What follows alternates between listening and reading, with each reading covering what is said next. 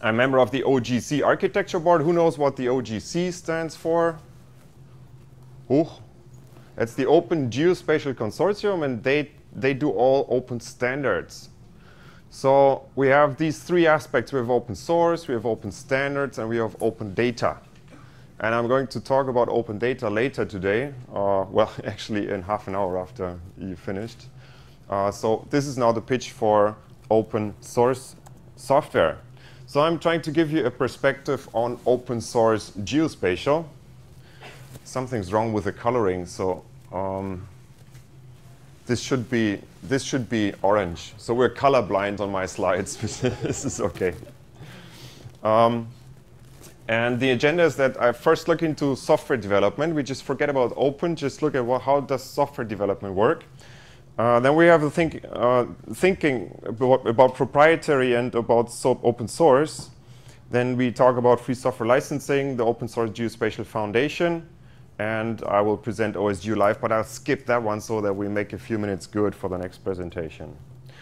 So first thing, what is open source? Let's look at software development. How do you develop software? Typically, you have a problem. Again, this one shouldn't be black, it should be orange. And software development team solves the problem. This is how software is being developed. Very simple, very straightforward. So the primary motivation is to solve a problem. In the open source world, people say, I scratch an itch.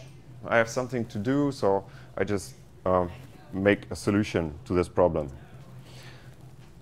Now, it becomes open source development when you take the solution and publish the code on the internet. And if the code is any good, and there's more people out there who have the same problem, then something interesting happens. Because software users, they have new ideas. They develop new requirements, and they find bugs in the software which has been created, because software is always buggy. And so what they do is they improve the code and release a new version, and you get into this cycle. And this is a process that never ends. Or did you ever have software that was like working and didn't have one problem? So this goes on. It never ends. And that's obviously where the action is. This is where all the developers that you're going to meet in this conference are working. And the same thing works in the proprietary production model. So you have a software development team, and that solves the problem. But you have a whole lot of stuff around it that, well, we think you don't need it. Maybe you do. And the primary motivation is a different one. It's to make money, which is not a bad thing. Everybody needs to make money. But if it's the primary motivation, sometimes it may be that, you know, stuff doesn't get done because the idea is just to make money and not to solve the problem. So what happens here is the primary task is to market differentiation. So you're not trying to be solve the problem, but you're trying to be different to others and better than others. That's the primary task that you do. And the business model is to restrict the distribution channels. So when here we say that we want to go to the internet and just publish the code, there is no restriction. In this model here, you have a restriction. And this restriction is the goal to sell licenses. So you come from the make money motivation and you want to sell licenses. How do you sell licenses? For example, by restricting features and releasing them in the next version. So maybe there's something wrong with the software and you don't fix it right away because it will be a feature in the next version that you're going to sell. And when are you going to release this software? There's a process, you know, I have market analysis, people, beta testers, and all this very complex, long process. And at one point, you want to launch the product. At what point do you launch the product? Again, when it's finished? No, probably not. Usually, you launch a product in a time scale that is suitable for your selling, for your marketing. So for games, they are all finished just before Christmas. Strange that all the developers work that, you know, just before Christmas, all the games are done. And so GIS software will be finished for the next big fair.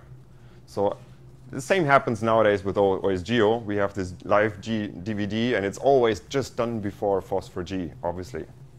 So the point in time is not something that is evolutionary, you know, you have a new version, but it's fixed by interests that are not to solve the problem, but they are to make money. So you can ask questions. When is the software released? When is new functionality implemented? Who cares if something breaks? One argument about open source, against open source, which is sometimes used is, oh, I can't sue anybody if something goes wrong. Now I ask you, when did you sue Microsoft the last time that you had a blue screen on your Microsoft machine? So typically that's not a good argument. And how many people actually develop the software? So Oracle has, I think, more than 100,000 employees nowadays. How many people do you think develop the Oracle software? It's probably not 100,000 people. I'd make a good guess it's about 100. So, and then you have 500 who do the licensing manager. And then you have many, many people who just sell boxes. And this has changed over the past 10 years quite a bit, because nowadays you don't need to sell boxes anymore, because you can just click and download the stuff.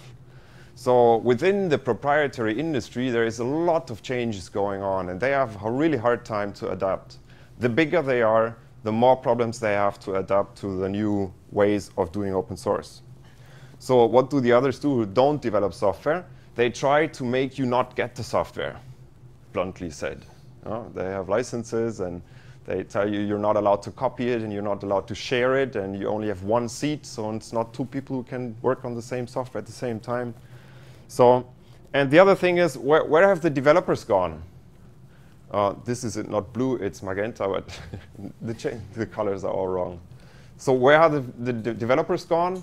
They have signed a non-disclosure agreement, and they're not allowed to talk to the rest of the world, and they sit in a black box in a little locked-up room, and that's where they develop the software. What do you think? Is this going to be good software? If they're locked up, and all the rest of the world is having a party and making good code, and they're locked up, and they're locked up in a little room and don't know what's going on out there? So software developers have a hard time developing software in proprietary environments because they're not allowed to go on the internet and just download this open source stuff, which is so great. OK, so this is a bit strange. And to better understand this, we have to be more transparent. So making transparent usually says makes things easier. Let's look at the open source paradigm. So this is the theory behind the whole thing. And the primary motivation, we already had this. It's solve the problem, and then publish the source code, let everybody use it, and help them to copy it. Well, wait a second. What do you mean, help them to copy it? Why would I help somebody to copy my software, which I have implemented, which is my ownership? It must be crazy. How do you make money? These are all questions like that you get asked when you do open source software. So we looked into this, and I for the past 10 years, I didn't do a good job about talking this. So I read this blog by Tim O'Reilly, and he says, I'm always pretty good at finding the sweet spot where idealism and business reality meet. But I didn't spend enough time teaching that skill to everyone on my team. This is from his blog, Where I Failed, How I Failed. So I'm trying to make a point in trying to let you know why it is actually important to make money. And now I will have to try to go online. So this is what we have just seen. There's interaction with users, and we improve software, and then we iterate this thing and go into this process. And where do we make money? By providing support. So whenever somebody does something for you, like I spend an hour giving you support on the telephone, trying to help you to understand how this works, I'm spending time for you, so you're going to pay me. Very simple. It's a very straightforward business model. Training. You can come to my place, I tell you how to do it, I spend time for you, you pay me. Very simple. Consulting. You don't know how to set up the system, you don't have time to actually set up the system yourself, or you don't know the technical details. You get somebody into your house, and if somebody comes to your house, and spends there a day, they have to pay their rent, so you pay them. Another business model. You maintain a distribution. Maybe you have a specific stack of software that you want to use in 1,500 different municipalities. They all want to use the same software because they have the same problem, but they need a copy of the software. So what you do is you create a distribution and then maintain it. And somebody's going to pay you for doing this. You do bug fixing. If something goes wrong and you fix it, somebody can pay it for you. You can do implementation, like install this on your cluster in your premises and fix the firewall so that the data can actually get through, and so on. You can get service level agreements. So you can say, if something goes wrong, I will answer within 4 hours. I will answer within 24 hours. I will answer within whatever time is defined. And depending on how quick you answer, you can scale up or down the price of what you pay for this service level agreement. And you can have maintenance so that after a year, you just get all the newest software installed. Or whenever there is a security patch, your service provider is going to call you up and say, hey, we have a security patch. It's not public yet, and we're going to install it on your system before it goes public. So all these kinds of things, that's all business models behind open source. So what's special about this? There are no monopolies. This should be red. It's not black.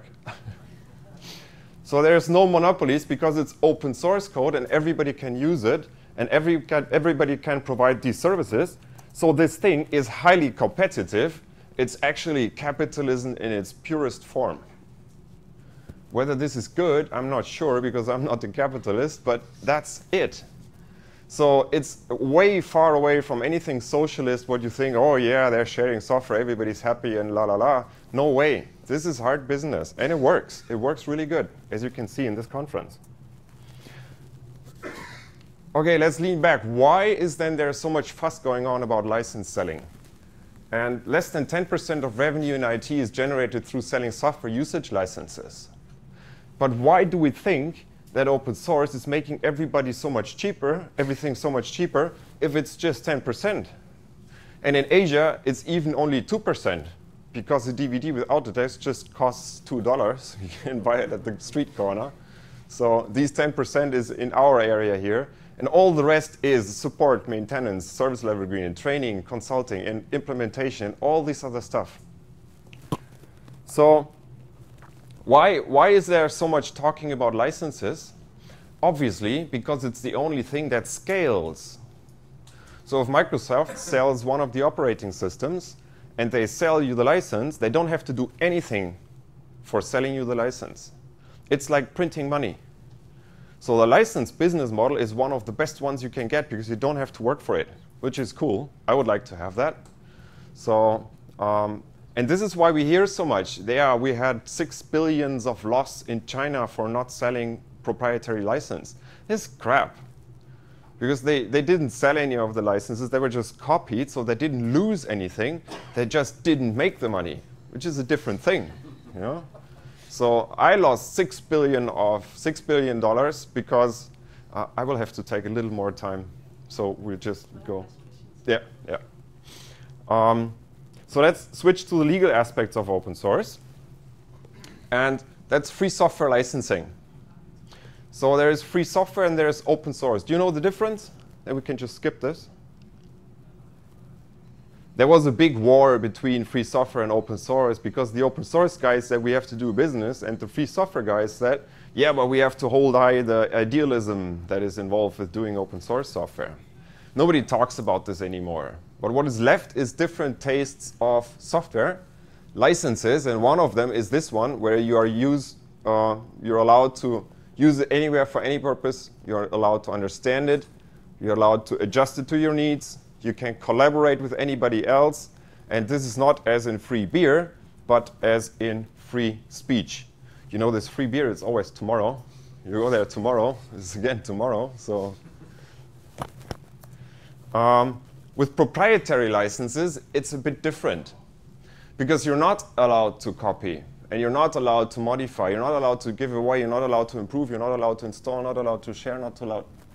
So if you look those licenses, you read those licenses closely, just take one of those licenses and read through them. Did you ever do that? TLDR, too long, didn't read. Yeah. It's the same thing when you go and sign up for Facebook or for Google+, and they just changed. Was it Google? I think they changed the privacy data statement. I read through it, and this is when I got all this gray hair here.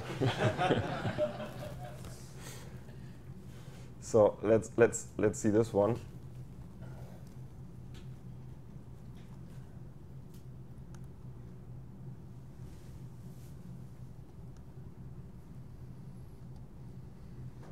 This is going to be fun in black and white.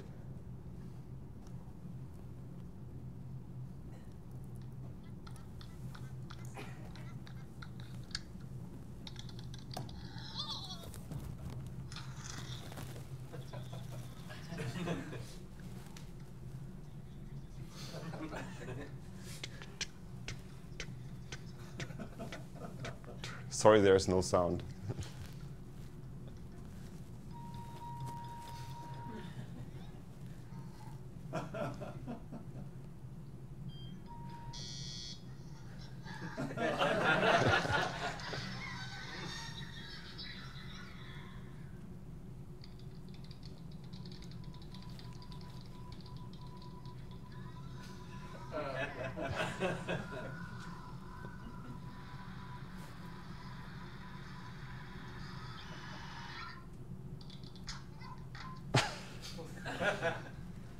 OK, they bricked it. This was 60 seconds, and it explained everything so much better than I will ever be able to do. This is why I switched this one in. In free software licensing, you always have a guarantee this is going to stay that way. If you look into the software licenses, terms of services and user agreements and whatever, it always says, oh yeah, come here and check back every now and then because we're going to change them whenever we want to change them. And this is not going to happen with open source software. So open source software is actually licensed more clearly and better than any proprietary software will ever be able to do. Because a proprietary software license is owned by whoever owns that. So if somebody buys somebody else, they can just change everything. And this happens all the time. And it can even happen to open source software, like with MySQL, when it was bought by Oracle. Because the MySQL code was owned by a company, and they had an open source license on it, but they also had some branding rights and things like that. So Oracle bought MySQL, and suddenly MySQL was in trouble.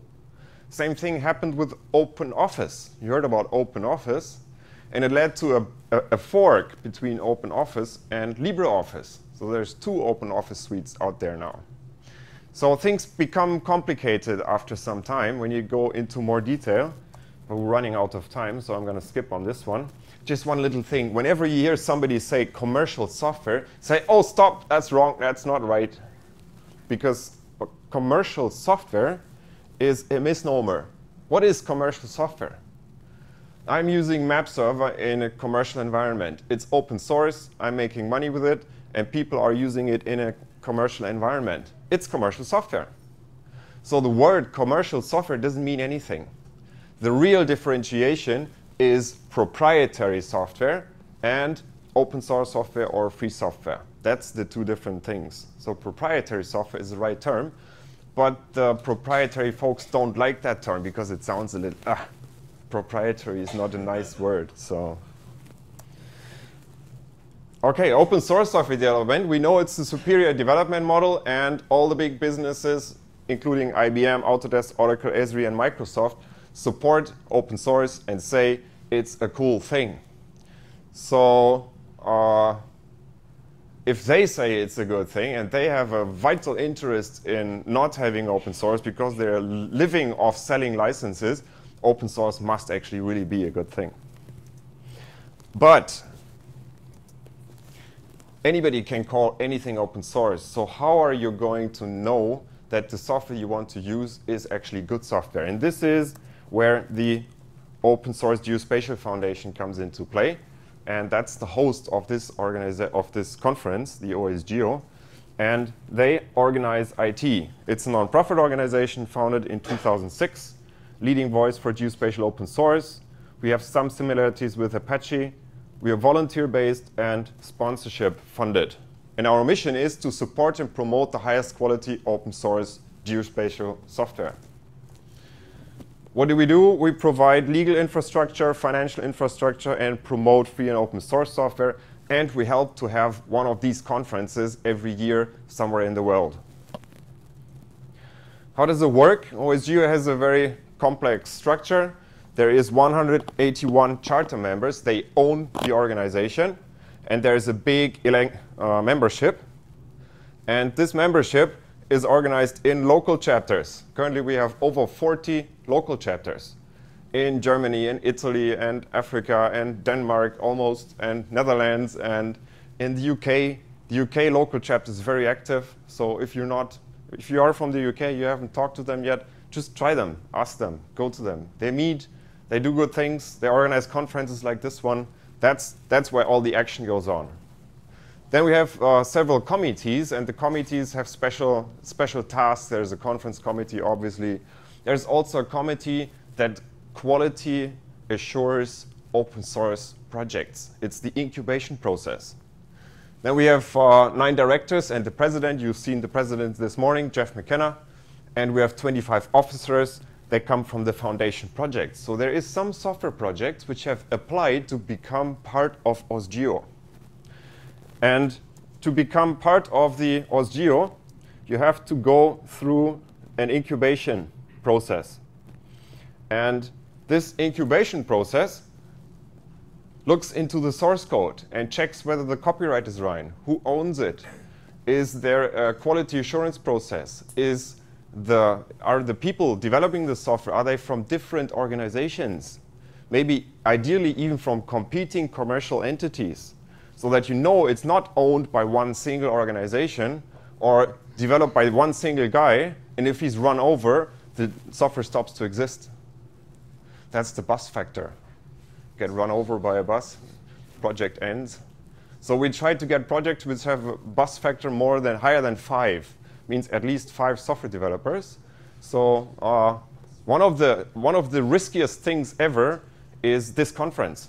Because if something happens here, all our quality assurance is going to, OK, we do copyright licensing, ownership, development process quality, documentation, tutorial support, community functioning. And if you want to know more, everything is on the web. Everything is transparent. You can follow every single thing and decision that we're doing. It's everything there. So this is the OSGeo Live DVD. There are several presentations here about this DVD. And you can see that some of them are yellow. They are enterprise ready. They have gone through incubation. The other ones are in incubation, or they're just associated software projects. They're good. We like them. They're on the DVD. But we cannot really say whether it's completely the correct way of doing things, because these ones have actually gone through our process and have approval that this is an OSGeo project. Funding, sponsors. Big thanks to all our sponsors, which I should have here. That's Ordnance Survey, Aston Technology, GeoCut, First Base Solution, LizardTech, Second Quartering, Cartacesus, Borealis, IGN, and Camp to Camp. Thanks a lot for helping us out. And most importantly, OSGeo works because you participate in the IT process.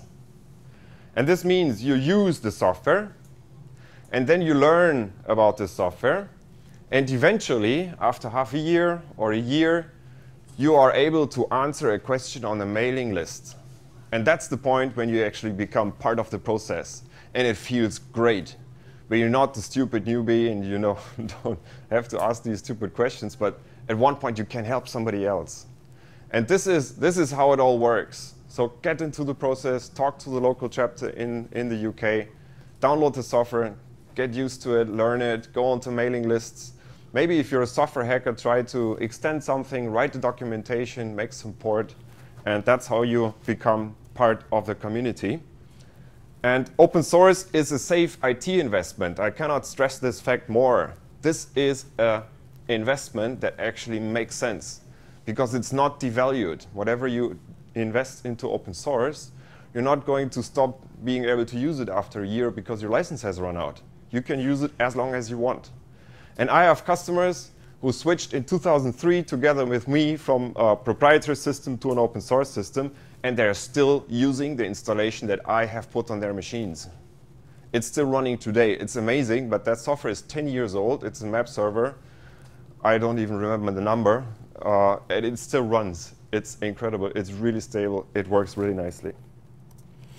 OK, thanks for your attention, and thanks for running over and overrunning. And this is the next place. It's in Portland. So please book your flight now. We're in 1 year going to meet again in Portland. Thanks. Thanks very much. Because we are running over a little bit, and Arnold is doing another presentation later on in this session, please, what I want to suggest is to have the questions at the end of that presentation, and we'll move straight